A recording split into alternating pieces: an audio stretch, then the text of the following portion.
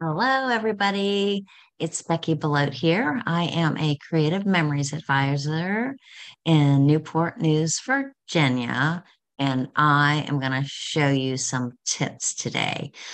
I have kind of a lettering idea that I've showed before, but it's been a while, and we have a promotion right now. So, if you're one of those that likes making cards, this might be for you. We have some really cool card kits that are just super easy. So if you're not into making cards, but you want to make some, and you don't want it to be hard and you want it to be really quick, we have cards, for $22 a box. There's 12 cards. You can't beat it. They'll probably take you 20 minutes to put together in all kinds of different genres, like Tropic Time, super cool, very, very pretty. And they're like all occasion cards. Um, However, I know that some of you are like over the top crafty, and that is not enough for you. So take a peek. If you spend $75, you get to pick one of three exclusive things that's for our card makers. If you spend 150, you get to pick two.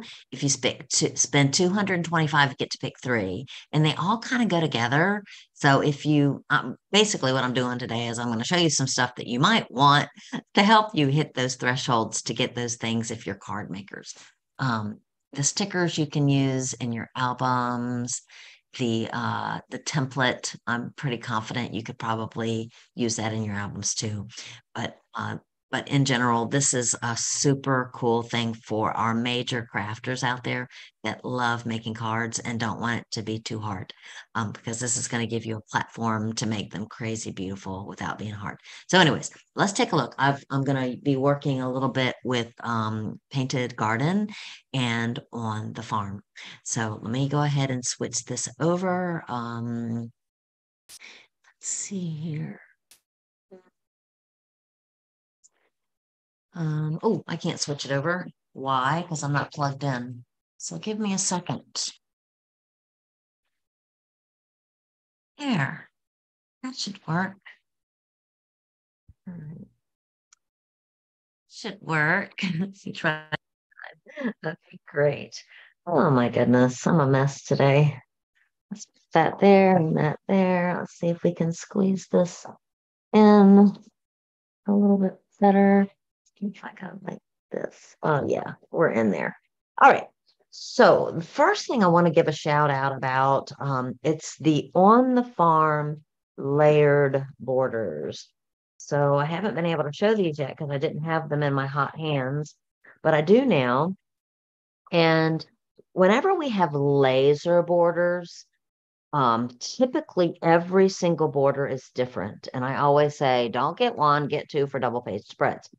And I'm still going to go by that on these layered borders. What a layered border is it is already got the foam pads. Like if you look at the back, you see how it's pieces that have been put together. They've been put together with little dots to give them a natural thickness, kind of 3D.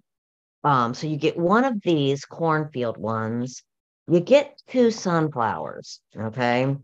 So typically there's no matches, but you get two sunflowers. And I said to myself, you all are going to want to use those now. You're going to want to use those again in the fall. So I don't care that you already have enough for a double page spread.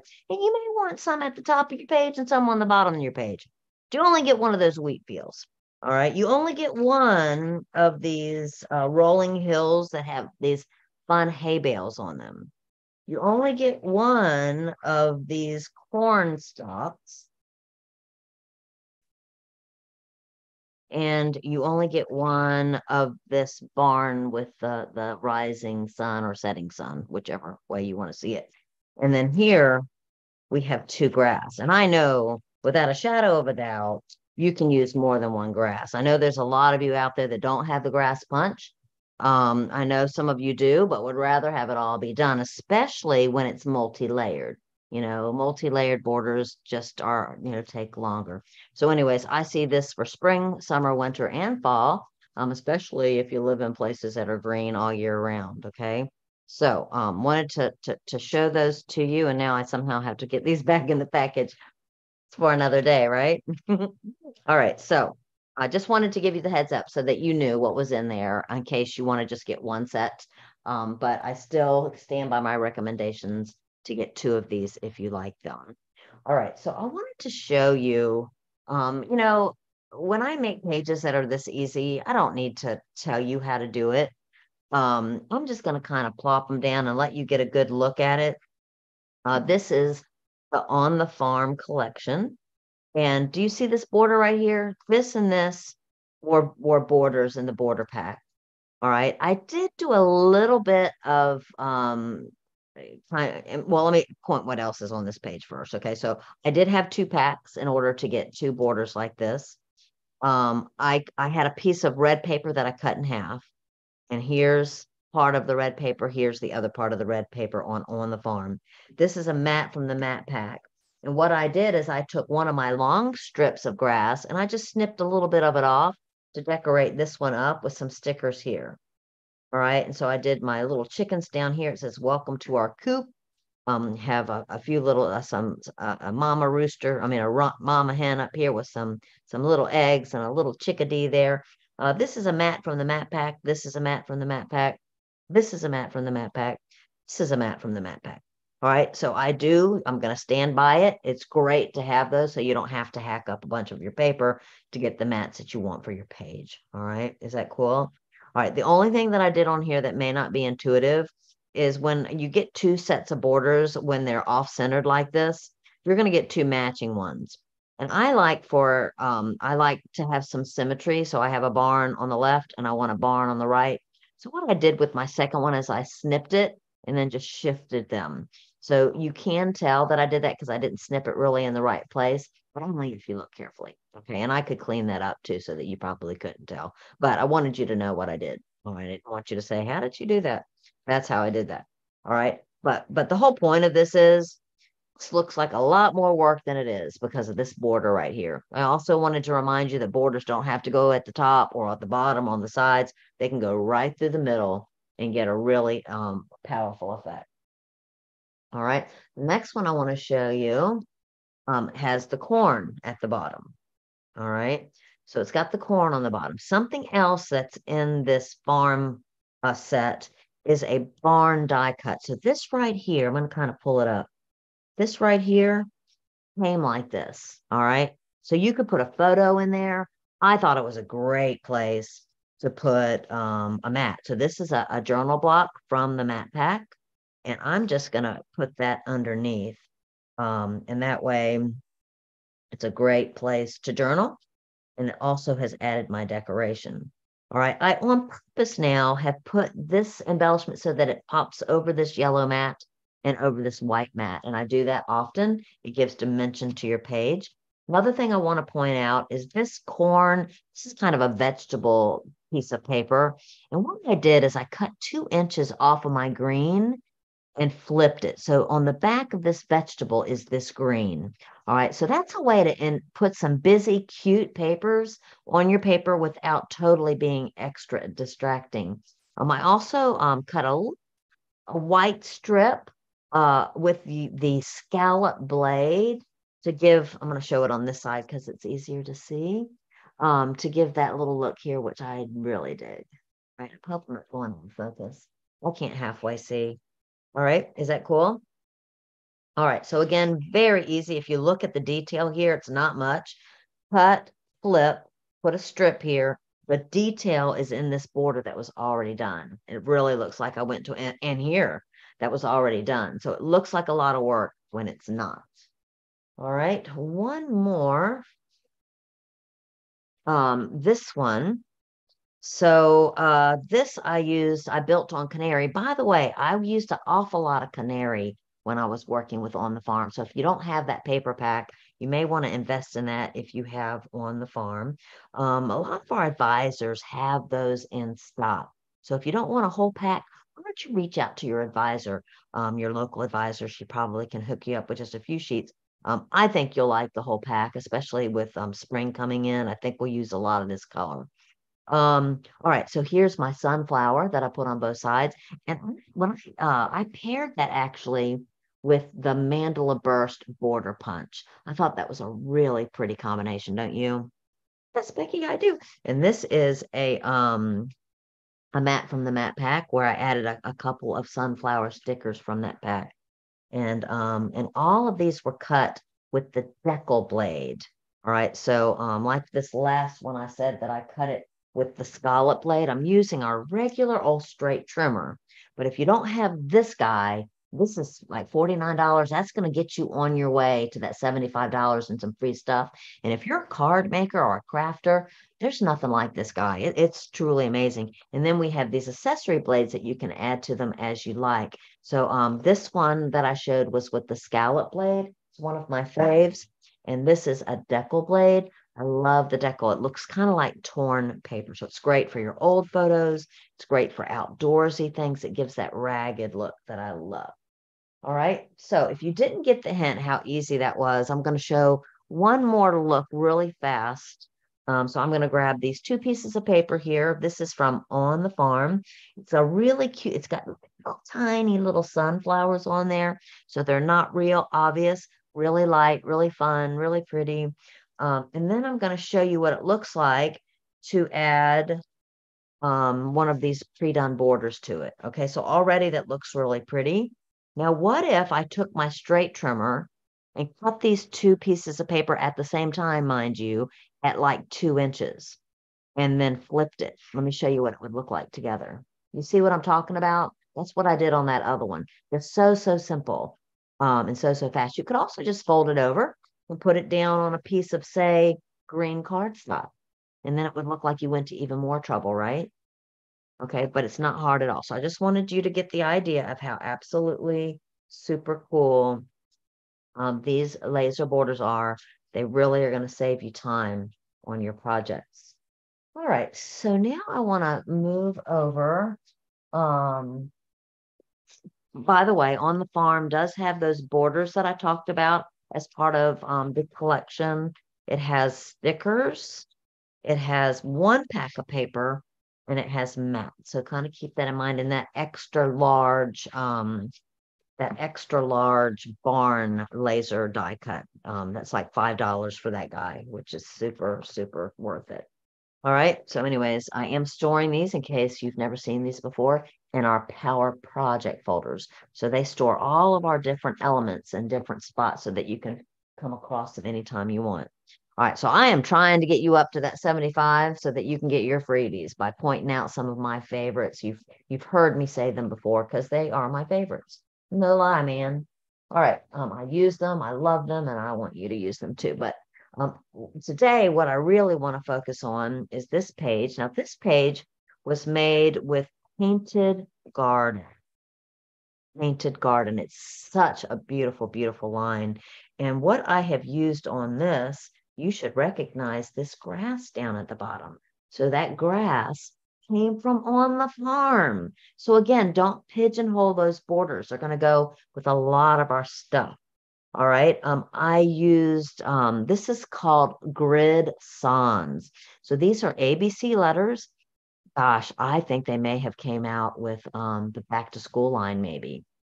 Um, but they have, I'm not really sure, actually, I might be making that up, but they have little grids on them. Actually, it might have been National Scrapbook Day last year. But they have little grids on them. Or Croptoberfest, maybe. Let's go with Croptoberfest. Super look, and I thought that would go really good with my page here. If you're liking how nice and straight those letters are, I'm going to show you a little hack for how I did that. I'm also going to try to remember to show you a hack if you run out of H's. All right, because I used a lot of H's in here, little H's, and when I ran out, I just made more, and I'm going to show you how easy that is. I know how frustrating that can be. And then I'm going to show you how I made these little Easter eggs, and I'm going to show you how you make a cute little mat like this. Okay, so let's kind of jump into it. Let's start with the Easter eggs. Easter eggs can be made very simply with our cutting and our circle and oval cutting system. You do need a self-healing mat. If you bought our lemon, if you don't have the system that has the ovals and stuff, again, you can get them. I recommend them. They're great for cutting photos and paper and stuff, all those things. But you do need the oval patterns for this. You do need the mat for this, and you do need a blade, a blue, red. I recommend getting all three color blades for the cutting system if you like this.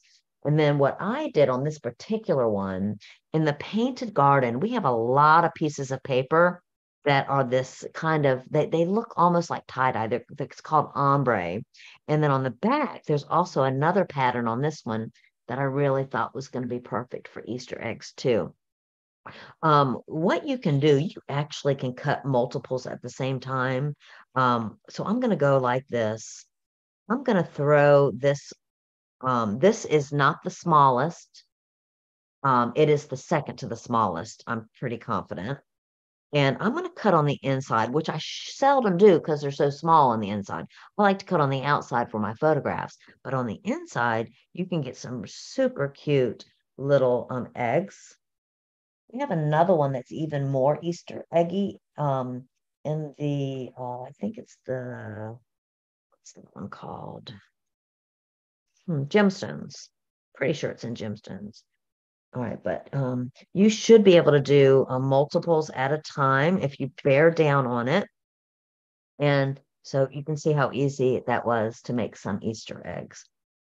Okay. And then, you can get different looks by flipping them over if you pick ones that are really pretty on both sides. So that's all I did with that. And remember, this grass is already layered. So I was able to kind of squish those little eggs in between the layers to get that look there. All right, so I wanted to show you that. That's easy, right? If you don't have this yet and you can't afford to get this yet, again, it's a must-have. It's one of my favorite tools. The lemon, if you bought the lemon for NSD, you can play around with the lemon. It'll be a bigger egg, but I think it'd still be super cute. Just cut off the little the leaves at the top and round off the little nub thing on the bottom, and that's going to be perfect for that. All right, so I'm going to move this out of the way. Next thing I want to show you is how to do this mount. Now I used, oops, it's got a foam pad thing. So I used Floral Peaks here. Floral Peaks is really nice. This is giving me a layer of flowers here, which I really like. You could do a similar, a really pretty one with damask, which I'll show that too. So I'm going to start with damask. So in order to use these effectively on smaller than 12-inch strips, you need an even count. All right, so I typically make mats that are, say, 4 by 6. So this piece of paper is 4 inches wide, and I lined it up to the regular mark to do the two humps across the top. Now, if you want a little bit of variation, cut yourself another 4-inch strip. Is this 4? Yep. And then do it again. But this time, because this is a frame punch, you can do it again where it is on this line instead. And hang with me so that you can see what's happening. All right, so I've gone all the way across. You can see that notch there. That's not right. So I'm going to put it in this side now, line up my pattern so that this is inside here now, but I still have my pattern on the other side. The mat there. So now what I've done is I have a really pretty look there. Don't you agree? And I can trim that. Actually, this is probably the perfect size. I'm just going to go ahead and stick this down on top. You really, if you want to save paper, you could just cut that part off if you want to, but I'm not, because what I'm going to do is I'm going to cut it off at the bottom to give me a little bit of blue.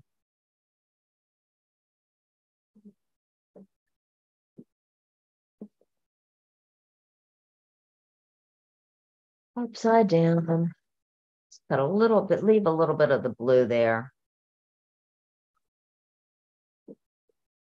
And then you got super, super pretty little mat there. Okay, you can put your photo right there, or you could do a journal box as well. Isn't that nice?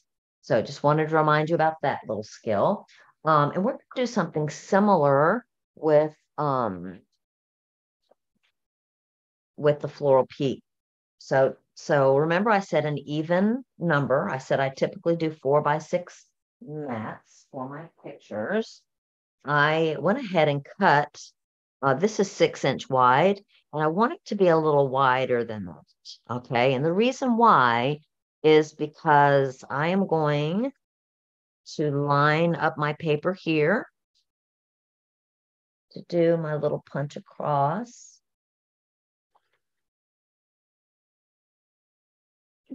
And that's taking up some of my mat space, isn't it? All right, so it's beautiful. Actually, it's beautiful just the way it is. If you don't want to do anything extra, you see that? And now you can see I've got plenty of room here to throw a photo. So I'm going across here. So I went ahead and gave myself extra dimension this way. So if you want to put another layer on there, go ahead and cut another border. And I on purpose picked this one where I like both sides. And I'm just going to go ahead and do another border. This one doesn't have the markings to offset. You certainly could offset it, but it really doesn't even have to be that hard. So let me, whoopsies, go ahead and do a border here.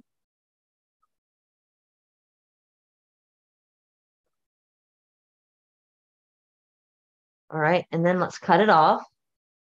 I cut these off at the 1 inch. So what do I keep this upside down? I'm going to cut this at the 1 inch. All right, then I'm going to go ahead and I'm going to go ahead and stick it down so that it is offset. Even though it's not filling the frame like that other one did, I'm going to do it so that it is offset. I grab my scissors that are in a mess over here and just snip that off. All right, and then flip it over and do it again. Actually, flip it over and just place it down. We'll let this one go all the way across.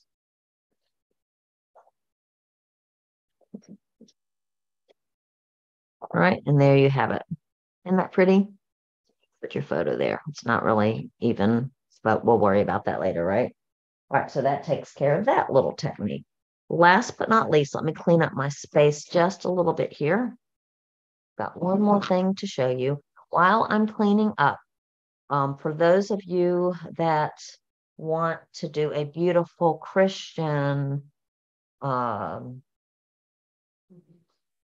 Easter page, I highly recommend, if you don't already have it, I know most of my clients already have it, the cross. There's a punch called the cross, and it cuts out just a cross. It's $24.50. It's on Last Chance. And if that is one that I think that we should have in our repertoire for our Christian things that we do, it's a great little cross. And another thing, it's been on Last Chance for a while, and I think it's one of our prettiest lines. And I don't promote it as much just because it doesn't have a lot of the other pieces that go with it. But it sure is pretty, and it's called Keep the Faith. Keep the Faith. The designer pack is definitely just very, well, actually, they're both. There's a designer and a tone on tone. So that's something that you may want to grab. So I'm going to pull this over again to show you how pretty these letters were. And let's see, I used this H, I used this H. I had plenty of every letter that I needed except for H's. And you can see I had a lot of H's here. So when that happens, be on the lookout for something else that could work. And in this case, I can make H's from L's and N's. So let me show you what I'm talking about. So we had a lot of L's and a lot of N's. And if I pull an L off, you see how it's exactly the same height as the stem on this H, exactly the same. And then when I looked at this part, I saw an N. All right. However, if I put those together, it's not quite right. But what will make it right is if you snip off a smidgen from the base of that N.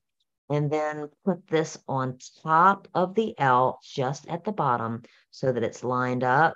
And then you have a beautiful H. Okay. So I wanted to make sure that you are on the lookout for that. A lot of our letters can be constructed from the letters that you have on there. If you've used up most of them, there's not a problem with getting another pack, right? But if it's brand new and you just happen to have a title that had a zillion letters in it, then this is a great time to use it. And if you haven't used our letters in a while, our letters now are really nice and thick. And what I like about that is in the old days, when you stuck one down, it's crazy hard to pull it back up if you made a mistake. Now, not so much. They are a lot different. And that's one of the reasons why I like using a tool that is kind of non-traditional for this. And it's actually a stencil. And to find this, where did I see it? I think it's with the pens. Like if you want to look for this today to get this and add this to your collection, you're going to look, I believe, in the pen section, okay? Because it's a stencil. But what I use it for, I sometimes use it for stencil, but I definitely use it to line up letters. All right, so let's say I wanted to put a title on this page here. All right, so what I'm going to do, I probably should use this 8 since I have it in my hand. What do we want to spell? I should have thought of that. I can't stand just spelling for the fun of it. Let's say, what else is coming up besides Easter? Ooh, we're going to a wedding this weekend. I don't know that I'll use this blue, but Erin, if you're listening, I really wish you the best. We are so excited. In fact, her wedding is going to be in a barn. So I might even be able to use this for that. Right, but let's think of something. Let's write her name. We'll write Erin and Dalton. All right, so here's an E. So what you want to do is you want to make sure your paper is lined up on the mat. You want to make sure your ruler is lined up where you want it to be. I there's the 1 inch mark. And for this one, when I just did it, I went up one little hashtag guy. Oh, I didn't. I went up two, but I'm going to go down one. I want to give me some more space at the top. All right, make sure it's level all the way across. So you can tell by your mat. And then there's all these little etchings for the little hash marks. I'm going to put this on the hash marks so that they're covered. There's one that runs deeper than the other, and I'm not going to put it on that one. I'm going to put it on the ones that are a little bit shorter. Okay, so that's my E. All right, let me grab an R. Let's see here. All right, and I am going to space them. You can visually see the spacing, but what's really important is the bases so that they're right. Now, what's cool about this is our stickers are so dense. They're not trying to grab that paper. They're hovering above. So I don't need to build it on anything else. I can build it right here. Now I need an I.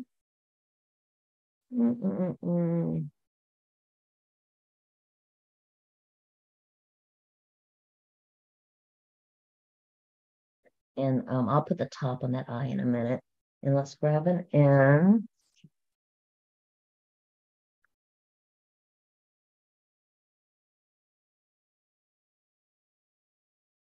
All right. Let's see here. Let's do N.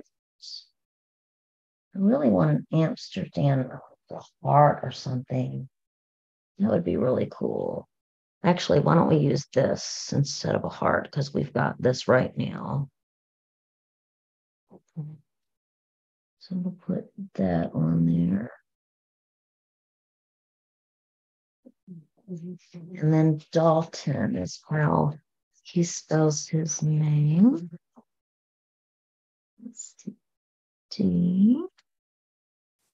Let's do an A.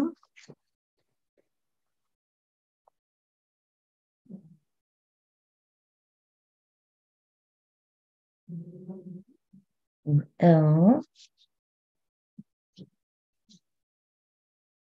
It was so cold when I started and I put my coat on and now I'm kind of hot. Don't, husband has this habit of leaving the door wide open. And when it's, and you just saw it slip then. Oh man, have I been doing it with blurry the whole time? It's because my head has been in the screen. Let me see if I can get it to refocus for us.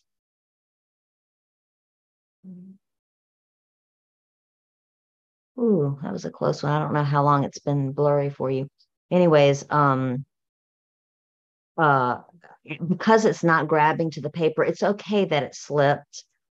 Basically what I'm lining it up to is this ruler part anyways, but when I get ready to stick it, it's going to be really important that I pay attention to where I'm putting it on my piece of paper if I'm going to do multiple layers like I did on that Easter page. Let's do See, they've got plenty of letters, but little H's, they just didn't have very many. You can see I cut up my little H's with my L's and N's and still had L's and N's left over. This, okay? So now you decide where you're going to put it on your piece of paper. And you can do you see how you can kind of see through? Like what if I, wanted it over here and wanted to kind of build around? You really could put it anywhere you want. But it's important that you make sure that your blue strip, is nice and level before you stick it down. Let's say I'm going to put it over here. And you want to make sure, because of all the little measurements, you can make sure it's the same height. All right, now this is the fun part.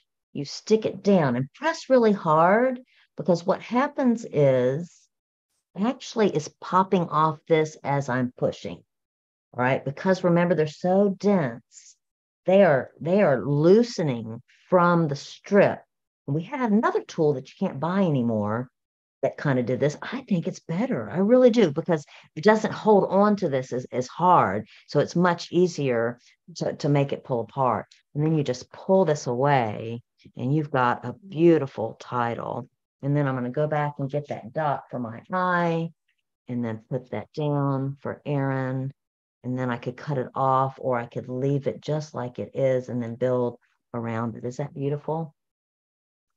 All right, so I'm gonna save this H, I guess, because I never use my H. Um, and that is all I've got. If you happened to get the tractor, I know they sold out of tractors. I did see they were coming back though. So if you didn't get one, don't freak out. But if you want some two-toned tires, there's a Boilermaker cartridge called Circle Chain. I don't think it's sold out yet, but if it hasn't, it will be soon. For my clients, I do have a couple in stock in case it hasn't sold out. But if you cut with the Boilermaker cartridge a strand of circles, you can cut off the big circle, one of the circles, and put it down for the big tire to make it a two-tone tractor. And then the trash that came out of that hole goes really nice for the tire on the front. So that's a great way to get some two-toning there.